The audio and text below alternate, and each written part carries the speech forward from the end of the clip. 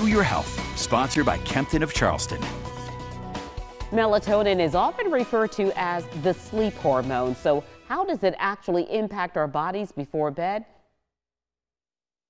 Melatonin is going to be triggered to be produced when there's darkness. So our brain starts to produce it when we get that input of darkness. And then melatonin will lead to that feeling of drowsiness and sleepiness that people get. So it helps you fall asleep. With this in mind, people may turn to a melatonin supplement if they have trouble sleeping.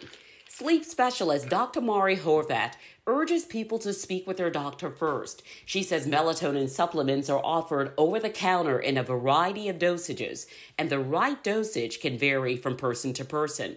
Taking too much melatonin can even lead to a disruption in your internal clock, making it harder to fall asleep.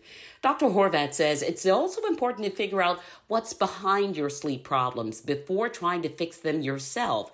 There could be an underlying issue that needs to be addressed. Mental health issues, sleep apnea, all of those can kind of link into it. Sometimes even just the medications that you're taking could be contributing to your sleep problems.